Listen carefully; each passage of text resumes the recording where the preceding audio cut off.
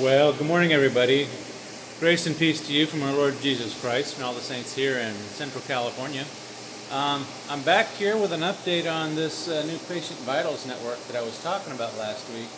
You remember I was talking about the loops, the loop that I was experiencing.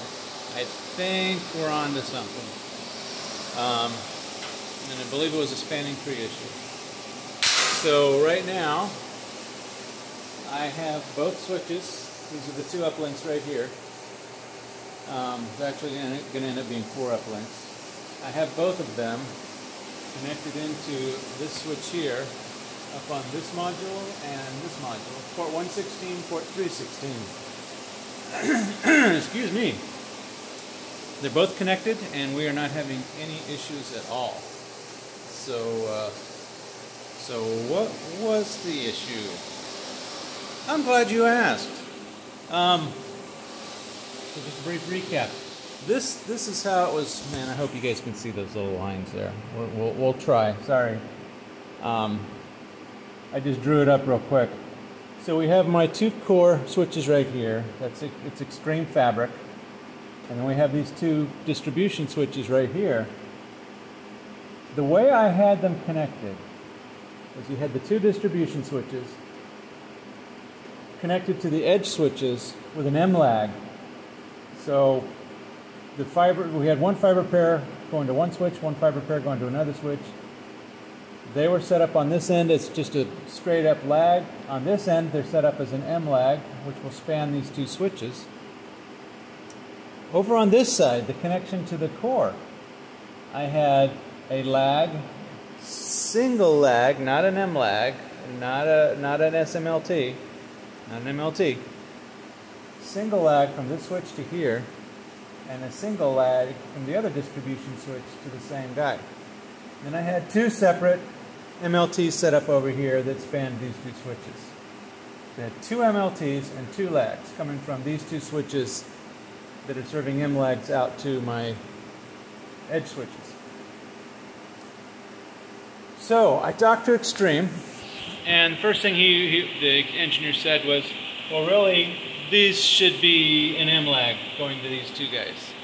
He said you shouldn't do a single lag to each one. Just make it an M lag like you did over here on this side. Okay, well, I can do that.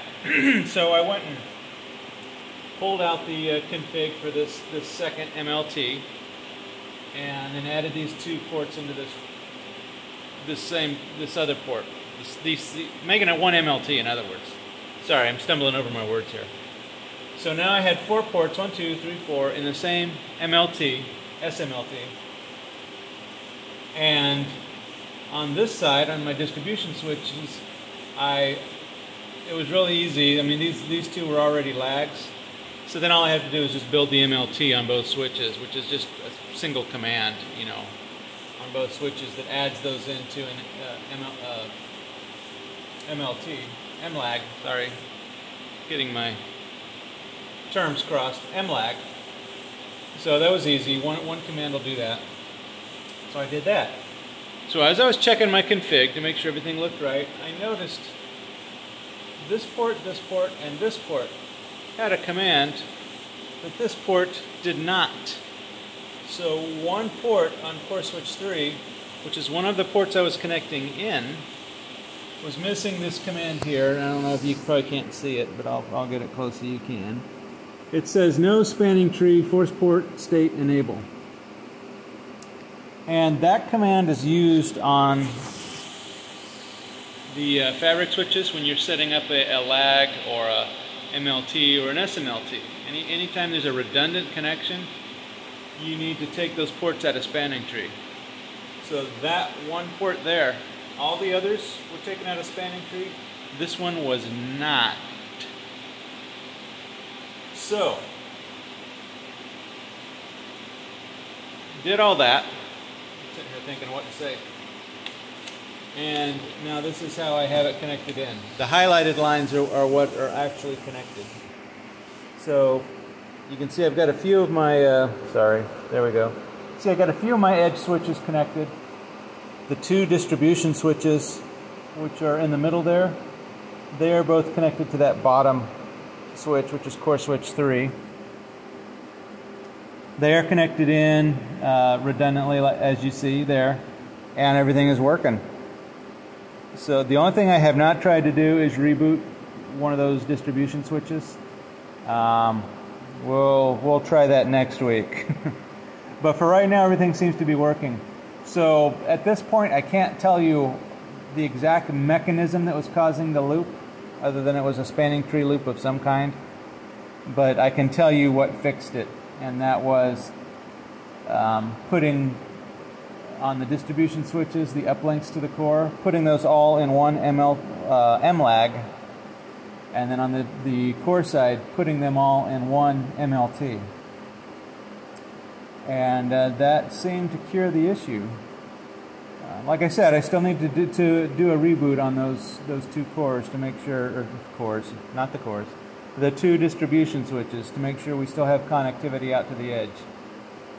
But I'm pretty sure that's going to do it. So anyway, that's the update. We got the problem worked around, we think. And yeah, it looked like it was spanning tree.